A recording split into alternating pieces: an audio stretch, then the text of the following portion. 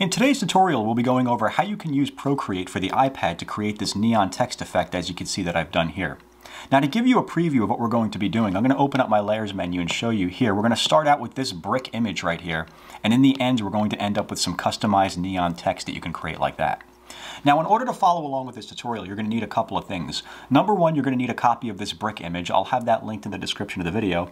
And you're also going to need a copy of this font here that we're going to use for our neon sign. It's called Learning Curve Pro. It's a free font that you can download, and I will have that linked in the description as well. So go ahead and download and install that font before we get started, and then we'll be good to go. So let me come back over here to my gallery. Let me come over here to my web browser. I already have this image opened up. I'm just going to hold a tap over it with one finger and go to Copy Image. Come back into Procreate, and I'm going to open a new document based on the clipboard, like that.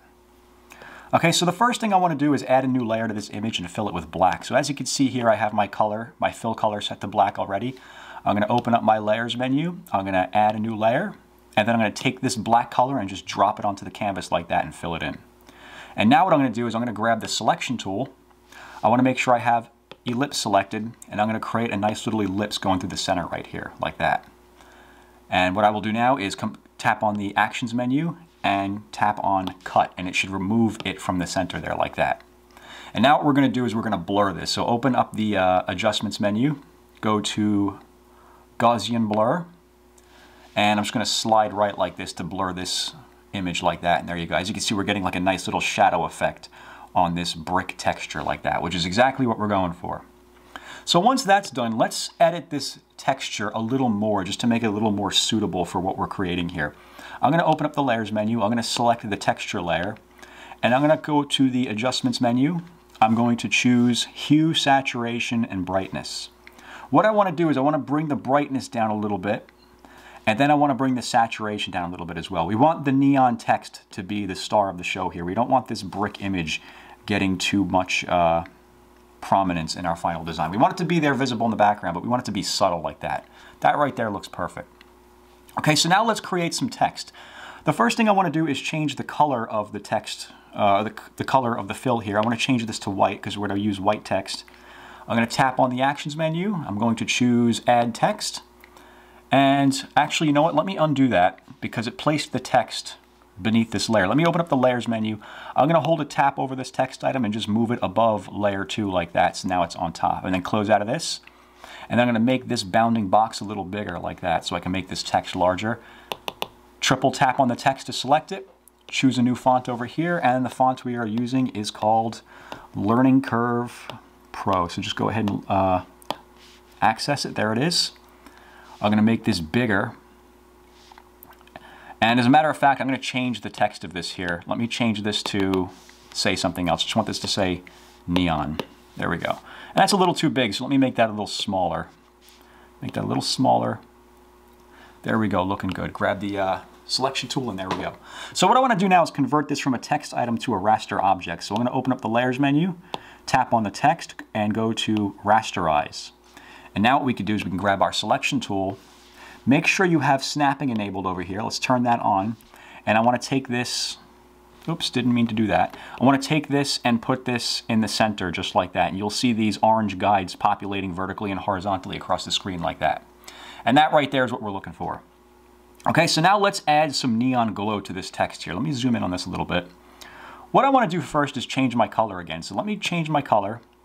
I'm going to use a very light shade of pink here. As you can see, I have these 4 colors already aligned. I have white, which is the text, and I'm also going to use these 3 shades of pink right here. They start out lighter, and then they get medium, and then they get darker like that. So if you don't want to use pink, you could use any color you'd like. Just make sure you're using 3 different samples of light, medium, and dark like that. Okay, so I'm going to start out with the light shade like that. And I want to open up my brush menu. I want to make sure I have a nice round brush chosen. Under the painting menu, choose round brush. And I want the size, let me zoom in on this letter N over here. I want the size of this brush to be slightly thicker than the letters here. So let me make that a little bigger. And let me just stroke over it like that, as you can see here. And that right there looks pretty good. The only problem is we have this on the wrong layer. That's okay, I just wanted to test out the brush. Let me tap with 2 fingers to undo that. I'm going to open up the layers menu. I'm going to add a new layer. I'm going to hold a tap over it. And then I'm going to hold a tap over this layer and then move it beneath the text layer like that. And now we can go ahead and stroke the outline of this letter like that. And as you can see here, the desired result we are going for is for the brush stroke to be slightly thicker than the text beneath it, as you can see here. Now don't worry about this being accurate. It could be very sloppy if you'd like, just as long as it's there in any rudimentary way. This is going to get blurred anyway, so it doesn't matter if this isn't very accurate. So just go ahead and paint it in as you see me doing here. Just like that. That's what we're looking for. Okay, now let's repeat this process with the darker shade and with the larger brush. So let's create a new layer, hold a tap, move this layer down here, and then we are going to choose a darker shade, the medium shade right there. And now I'm going to make my brush a little bigger. There we go. Make sure I have my layer positioned correctly. Okay, I just wanted to double check that.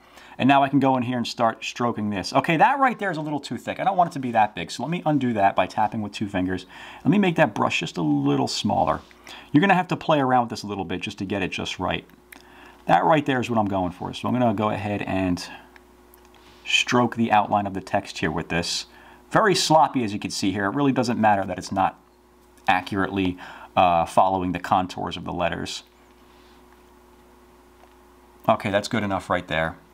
And I'm going to repeat this process one more time with a darker shade. So let me open my layers menu, add a new layer, hold a tap, bring this layer down beneath the other layers, and change the color to the darker shade like that. And then this brush can be quite bigger.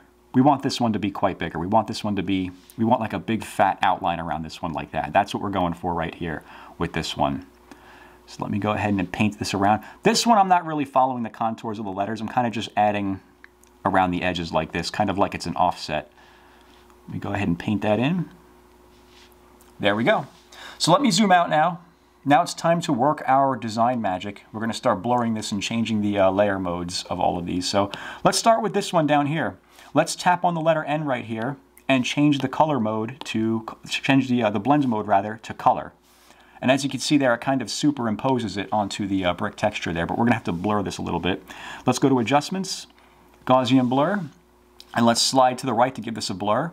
And the effect of this one, as you can see here, we're just making it look like it's glowing on the bricks right there. This isn't so much a part of the neon light as much as it is part of the bricks in the background. We want the bricks to look like it has neon light glowing on them. Okay, now we'll go to this one. We'll do the same thing. We're going to change the blend mode of this one to Add. So I'm going to come down here. I'm going to choose Add, and then close out of that. And again, Adjustments, Gaussian Blur, and I'm going to blur this one about that much like that. Maybe a little more. Okay, looking good. And then finally, this one down here, we're not going to change the layer mode of this one. We're going to leave it just as it is. We're going to select it, go back to Adjustments, Gaussian Blur, slide it to the right a little bit like that. And that right there is exactly what we're going for. Now, another thing we're going to want to do is add a little bit of a shadow behind the text here to make it look like it's like it's an actual neon sign casting a shadow on the brick text beneath it. So let's come back to the Layers menu. Actually, no, let's go to the Colors menu. Set the color to black, and then open your Layers menu and take the white text up top right here. Slide this to the left, and then tap on Duplicate. And now what I want to do is tap on this again to get this flyout menu, and I want to choose Alpha Lock right here. And once we have Alpha Lock enabled, we can tap on this again, and then go to Fill Layer. And now that should turn black like that.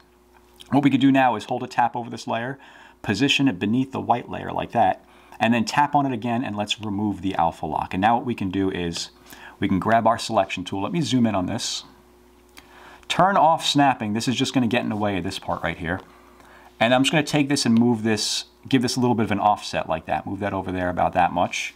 And then we could change the opacity of this right here. Tap on that letter N icon and then just bring the opacity down like that. We want that to look nice and subtle. All right, let me zoom out. Oops, let me undo that. There we go.